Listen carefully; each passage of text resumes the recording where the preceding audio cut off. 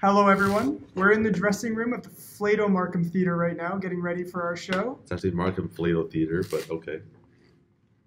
Anyways, my name is Will. And I'm Matt. Yeah, we're Will and Matt. And one of the first things we wanted to talk about with you guys today is the importance of including comedy in your shows. Obviously, it doesn't have to be the whole show, but we do think it is an important element because, well, people come to events to escape reality and have a good time. And the best way to know someone's having a good time is if they're smiling and laughing. Right, but let's say if you're doing, obviously it depends on what you do, right? If you're a dancer, I guess it's a bit hard to include comedy in your act.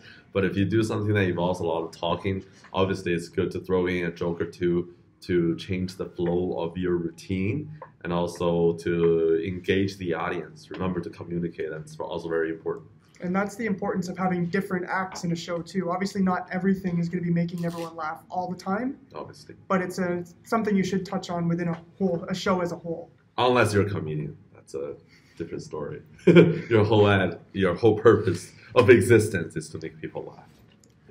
Right. Also, like performing at the Markham Flato Theater. It's our first time performing here. It's pretty cool. It's a very nice theater. Reminds me of the Isabel Bader Theater, which is located in downtown Toronto. It's very similar, actually. Yeah, the seating is very similar.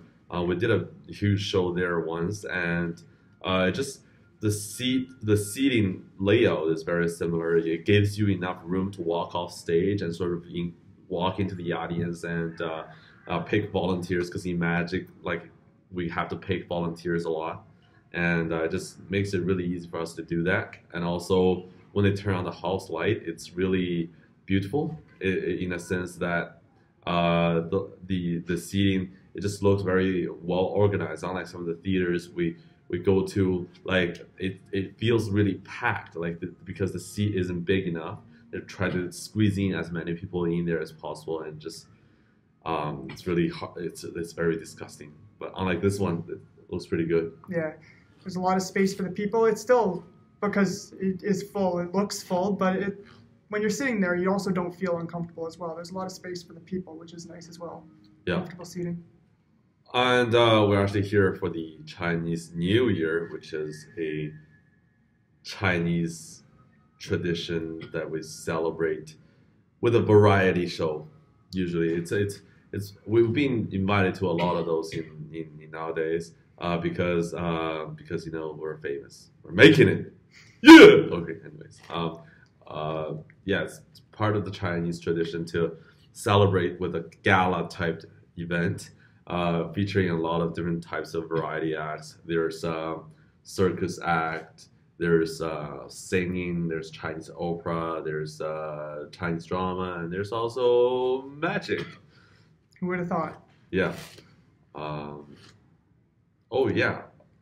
Last but not least, we've received a lot of requests to ask us to teach our fans and subscribers some stuff. So today we're going to actually teach you something that's very useful and cool, and something that you can impress your friends with. This is known as the card spring. Okay, it's what's called a flourish. A flourish is something that's not a magic trick per se, but it's something that you can use to show that you are skilled with cards. Okay, so what you do is you hold onto the deck like this, with the second joint of your ring finger, middle finger, and your index finger.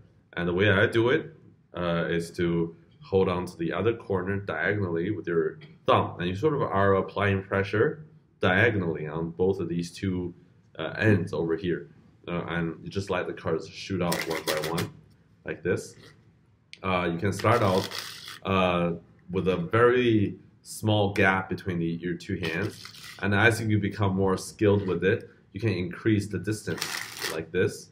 Okay, and if you're really confident, if you feel like a superstar, you can even increase a little bit of a movement while you're doing that.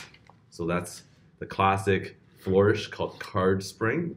Hopefully you can master that very soon, and you can probably improve your friends in no time. And also, when you do the motion with the spring, when you do that extra distance, it also makes it look like it's going a lot further too. Hopefully you guys can get that in. Oh boy. I do it slightly different. I still do the corners, but I just apply the middle finger and the ring finger there, and my thumb at the other corner. So gently let them drift off just like that. Apply some pressure. You're gonna start off very slow for a while. You're probably gonna be dropping a lot of cards. So start off by keeping it close, then over time. Oh, so he just uses 2 fingers. Yeah, I just use those 2 fingers there. But you can play around with it, whichever one suits you the best. It's always good to have options to start learning, see what suits you better. That's right. Whichever one works, go with that one. So yeah, hopefully that helps you, and